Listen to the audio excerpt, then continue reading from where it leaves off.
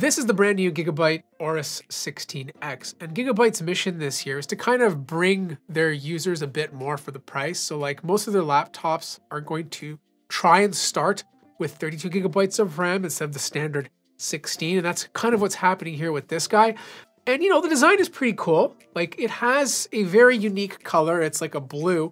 And because they've layered their lithography, depending on how you like shine it off a light, the blue tends to get lighter and darker.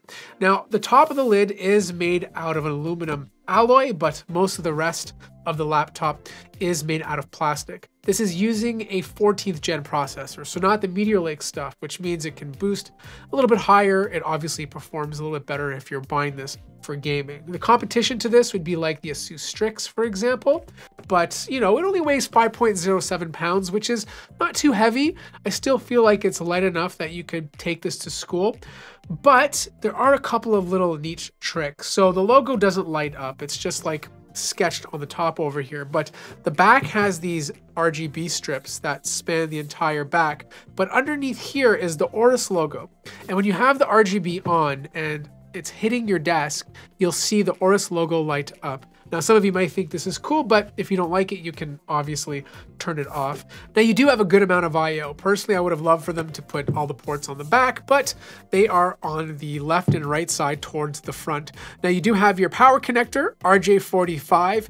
You do have a HDMI 2.1, USB-A, a Thunderbolt 4 port, and then on the other side, another USB-A port, a regular Type-C port, micro SD, and a combo audio jack. Now, as expected, this being a 5-pound laptop, you can obviously open it up with one hand. The wobble's not too bad. Like I've used previous Gigabyte laptops where the screen would just wobble all over the place. This one is pretty good overall. The deck of the keyboard is obviously a plastic. There's a lot of design elements on here. So you have a bunch of lines going diagonally across the touchpad.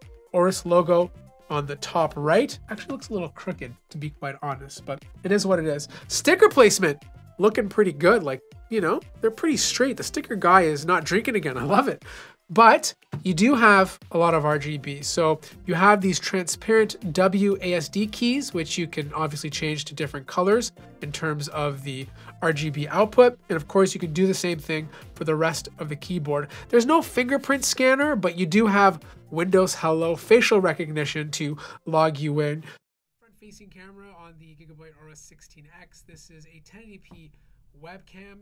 You guys let me know how it looks, and most importantly, how do the microphones sound? Now, the touchpad is about 26% bigger than the AORUS 15X. It is made out of glass, so it feels very good to use. The typing experience is okay. There's a little bit of keyboard flex in the middle, but you know, it feels good to type on. It has a nice sensation to it. The actuation is deep enough that I find it perfect for gaming.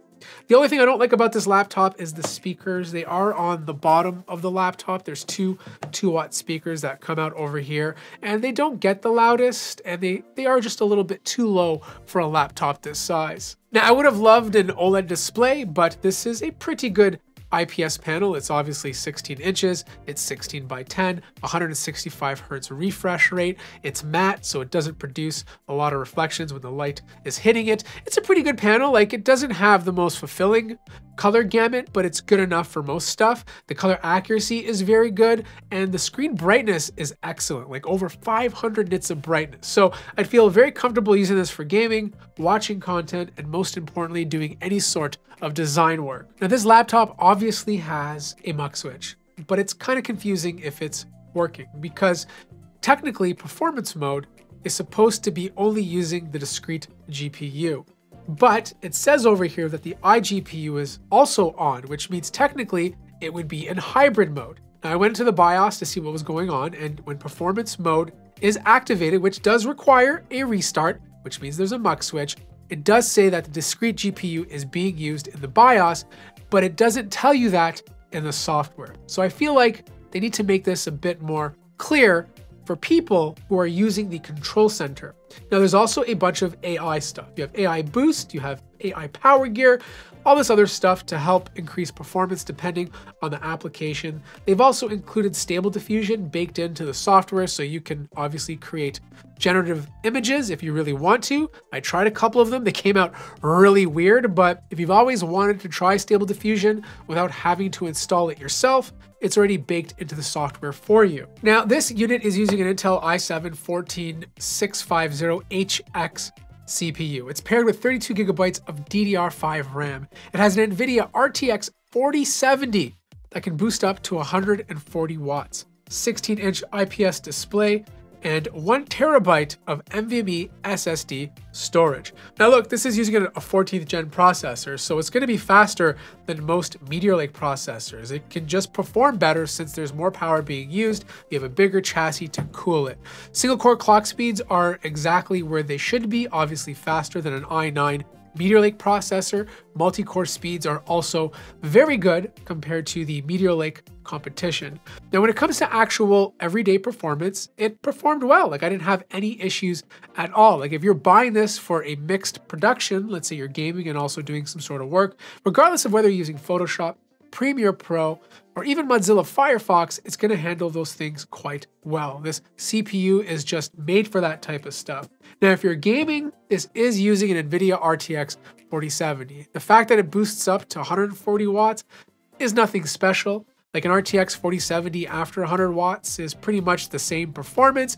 The highest I've seen this boost up to is around 136, so it's not false advertising, but it's not exactly 140 watts either. And quite frankly, it doesn't matter. You're just not going to see a difference. Regardless of whether you're gaming at 1920 by 1200 or 2560 by 1600, this GPU can obviously handle it. Heat is pretty good. I didn't have any issues with hot keyboards or anything like that. The CPU runs at a fairly good temperature. The boost clock speeds stay nice and high, so overall, nothing to complain about there. Fan noise is very typical for a gaming laptop. Like, you leave the fans on turbo, you're talking about like 63 decibels, which is quite loud. You leave it on performance with the fans on normal, that drops down to around 53 to 55. And obviously, if you're taking this thing to class, there's an eco mode, so you can keep fans at around 40 decibels. The internals is exactly what you'd expect for an upgradable laptop, one that's using an HX processor. So you do have 5 heat pipes running back and forth, fairly big fans. You have upgradable RAM. You can upgrade this to 64 if you really want to. You have a Wi-Fi 7 swappable card, and then you have a 1 terabyte NVMe SSD over here, and a second slot available if you want to put another storage drive. 2 speakers on the bottom, and then you have a massive 99.2 watt-hour battery. I was able to get 8 hours of use before needing to charge, which is really good for a laptop that's using an HX CPU. So here's the thing. I didn't really have any bad experiences with this laptop. Like, overall, it's a solid performer. It doesn't get hot. Performance is good. It's consistent. The battery life is way more than respectable for a gaming laptop. The only things that I don't like are software features, specifically the Gigabyte Control Center and the not so great speakers. I think it's going to come down to the price. Like, $1949 is obviously not high-end gaming laptop category, but it's still like upper mid-range. And its competitors are obviously the Strix 16 or even like the Legion 5 Pro. If you can get this laptop for a better price than some of the competition on the market, you're going to have a good experience with it. And I think that's like the message to deliver to you guys. It's a great laptop. As long as the price beats out the competition, I'll think you'll be happy. If you have any more questions, let me know in the comment section down below. Like the video if you've liked it, subscribe if you haven't already, and I'll see you guys in the next one.